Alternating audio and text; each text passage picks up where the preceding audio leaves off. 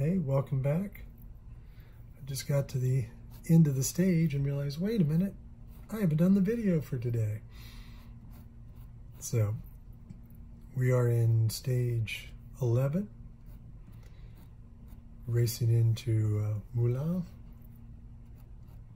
and this is the sprint finish. So this is probably the last chance for the sprinters to get their stage win until we hit the Champs-Élysées on the last day of the tour. It'll be a fun one for me because not only is it the last day of the tour and the first day of the Tour de France Femme, it's also my birthday. Which the tour usually ends around my birthday.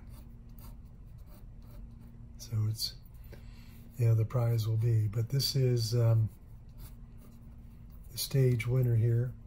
Looked like he wasn't, others behind him were going to do it, but he just kicked the final moment. And just like all good sprinters seem to have afterburners, he was 2 or 3 guys back with roughly 100 meters to go, and of course you don't want to hit the front until it really matters, and that's what he did. Jasper Philipsen is his name, if I didn't say that.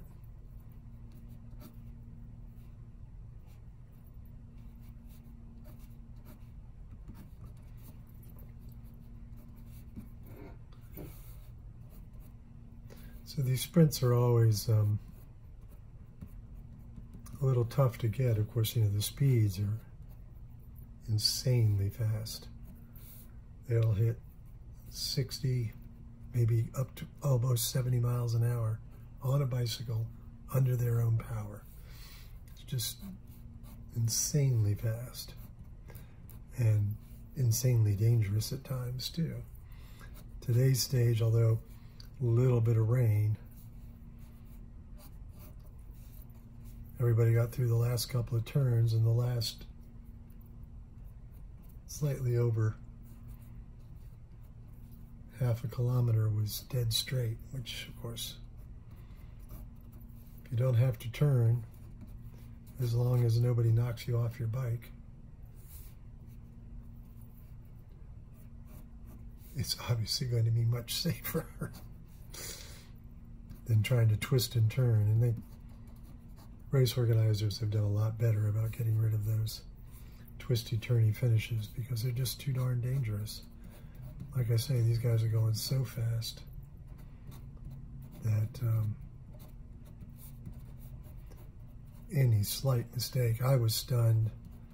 Now Mark Cavendish is unfortunately out of the race now, but the stage that he took second, there was a speed bump at about 100 meters to go, which is just, couldn't you have finished the race before that speed bump?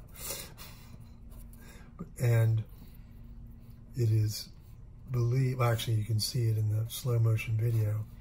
He was doing really great. He was way ahead, just as Groenewegen was way ahead. But then the speed bump came, and what we saw in the slow-mo was that his chain jumped off,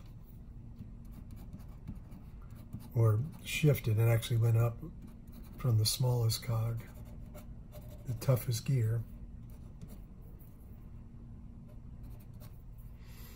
up one chain, and so he lost his momentum, and that you can see it in that finish.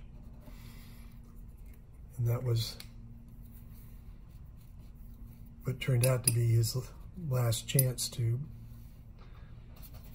break the tie that he is currently in with Eddie Merckx for most stage wins in the Tour de France.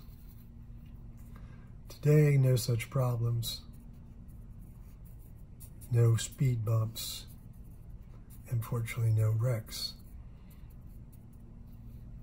at the end of the stage.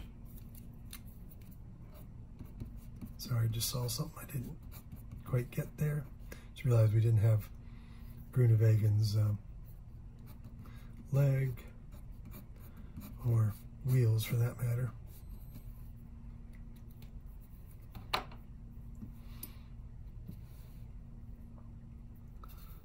So as always, working from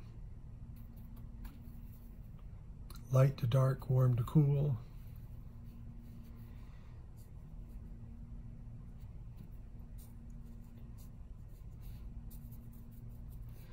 And getting the arms and legs in helped me figure out where everything is. Because obviously you can see this quick sketch and how quickly I did it. I can get a little confused at times, as I was without having his other leg in there.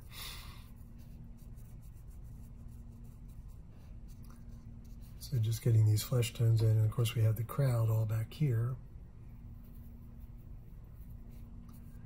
Yelling, screaming, raising their arms. Trying to get their pictures with their cell phones. Occasionally you'll actually see a camera in these crowds.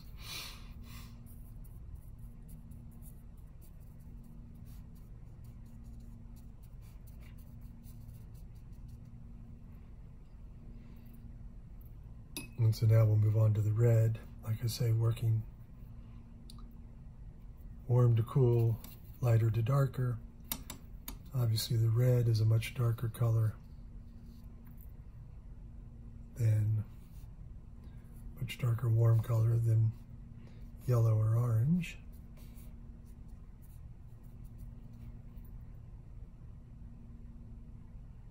Sorry, just a quick look over my shoulder. So, I don't know that I've said it recently, but the way I do this is I'm watching the race as close to live as possible. Now, naturally, when I stop and pause to film a stage, or film a paint, I'll get this out right. Paint a moment.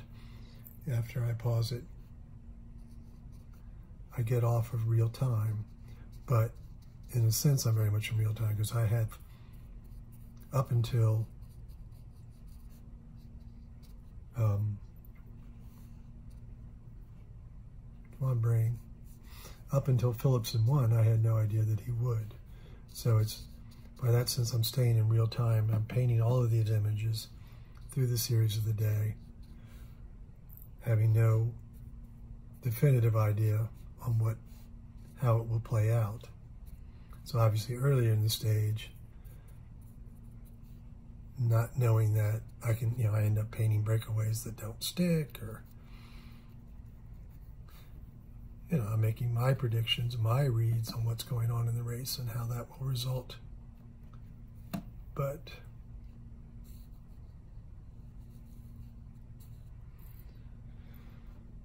I don't know what's going to stick when I'm painting any more than you do watching it. So we've got sort of now he's the leader in the points jersey, the green jersey, the sprinter's jersey, and that is sponsored by a car company, Skoda, and they have changed the sprint jersey has always been a green jersey, and they have now changed the colors. And it used to be a very bright green, but now has become this sort of minty green and a very dark green, which I'll be doing that dark green in just a moment. And it just, up until this year, the sprinter's jersey was almost neon green. Certainly made them easy to find, just like the yellow jersey makes the leader of the tour easy to find in the peloton.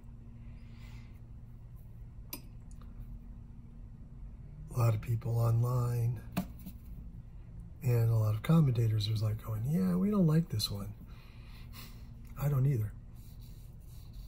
So, and it doesn't help that this particular green is a strong, I know I've said this before, is very similar to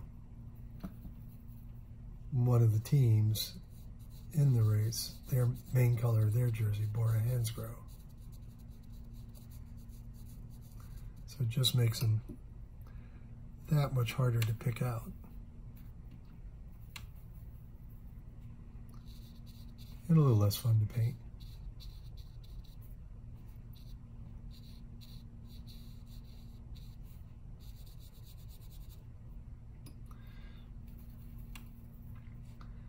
And Philipson has also been competing not only to win these sprints at the finale, but also getting any points he can in the intermediate sprints to build on his lead in this competition. With this stage victory and the fact that I don't see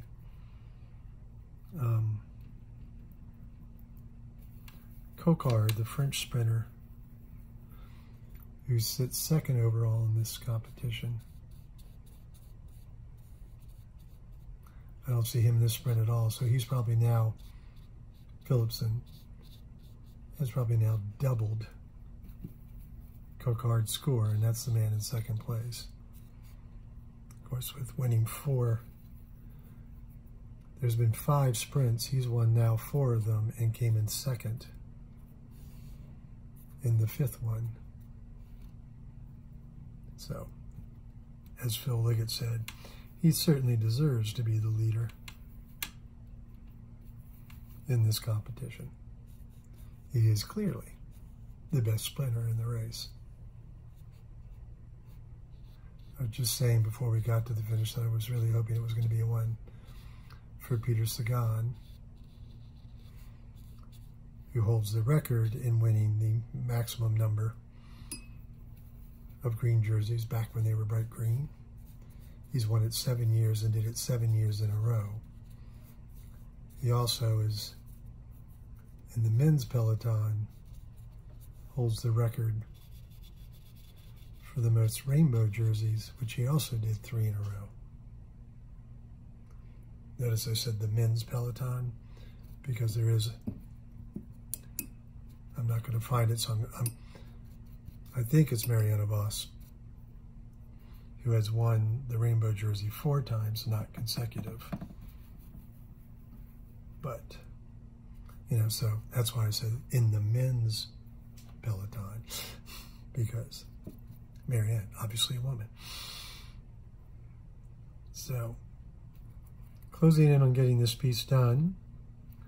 So, all of the cycling art that I do, I post on my blog, theartofcycling.blogspot.com, and from there, on that, those as I post the paintings, I then provide a link, direct link straight through to my website where you can purchase the paintings. It can be a little easier, but you can also search by name whatever cyclist you may be looking for on the website. But all the work is for sale there, and in some cases there are digital prints available as well. And of course, I would love it if you would leave a comment, tell me what you think of the image. Is there anything you want to know about pro cycling that I haven't covered yet? Or watercolors for that matter. Art in general. You know, leave a comment and I will answer that either by responding to your comment. You also used to race, and that's how you learned your knowledge. Yeah, so that is true. My wife is helping me remind you that I've always been passionate about cycling. I ride as much as I can still, and I raced amateur way back in the 70s in the United States when not too many people knew what pro cycling and all of that was. Speaking of tying that record, when I got into cycling, Eddie Merckx was the dominant racer of the time. So, there you are. I hope you enjoyed watching that. I hope you learned something about any number of things. Or, like I say, if I didn't cover something, please feel free to ask. Thank you so much for watching, and I'll be back with tomorrow's stage.